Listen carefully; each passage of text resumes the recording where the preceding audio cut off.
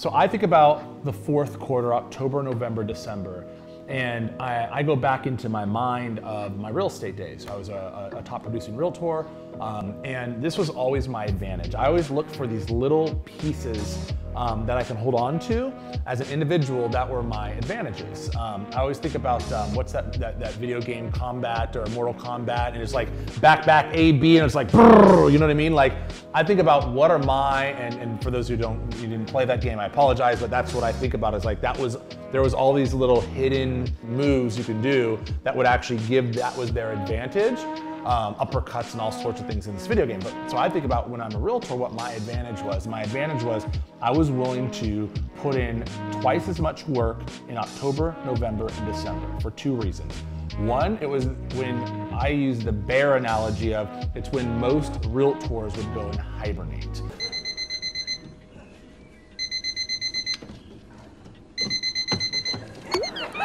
They would go into cocoon mode and relax, and they would almost dismiss the rest of the year. And I understand, right? As a realtor, you deal with things every 30 to 45 days unless it's a cash deal right away. But in the middle of November, you pretty much know what you're gonna close for the rest of the year unless someone wants to buy something cash and put it under contract really quickly. But what I did was I managed my pipeline of deals in escrow. But what I really did was I doubled and in some cases tripled my efforts on my proactive reach outs to my clients.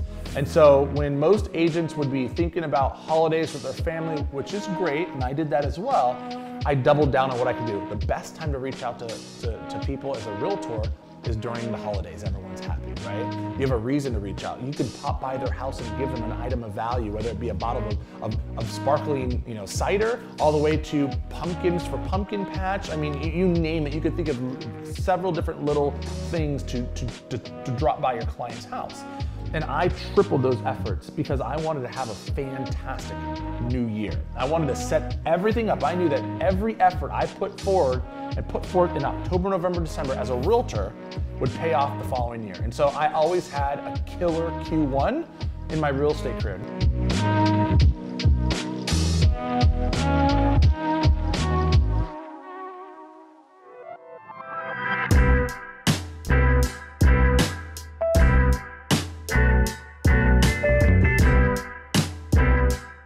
Now, I think about that and I think about, okay, let's transition to Tyler Smith, Smith Premier Properties Inc., Realtor, to Tyler, CEO of SkySlope.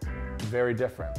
Because I can't put effort in and work 12, 14-hour days knowing it's gonna set up my new year. But what I can do is I can equip my leaders, the people who report to me, my executives, with where we're going on our vision, right? How their department and roles directly impact the things that lead there, and what's the most important high-level items we need to focus on next year.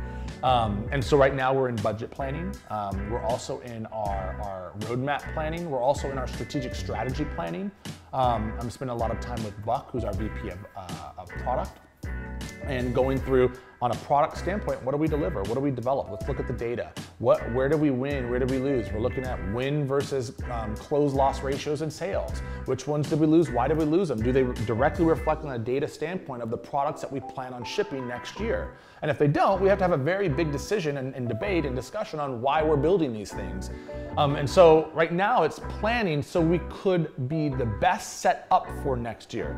And it's work, but it's a lot of behind the scenes of strategizing, whiteboarding. We're doing an all hands, a leadership retreat, I think next week on Wednesday in Lodi and offsite, and we're going through every initiative for next year. So that way, when that year hits, January 2020, the first week back, which I believe is the 6th or the 7th, we're like heads down, we're all focused. We know exactly what we're doing, we know exactly where we're going, and we know how to lead our team in the right direction. And so I think about, do you hibernate? And most people do. Here at SkySlope, the leaders, myself, absolutely not. Our team members, we got to get everything to the finish line, which is the end of the year. And we have to have the best set up for 2020. So January comes back, we come back from vacation, and it's just straight. Everyone knows what they're doing. They know the line that they're marching towards, and we're executing. We're not just thinking, we're executing on the plan that we set forth today.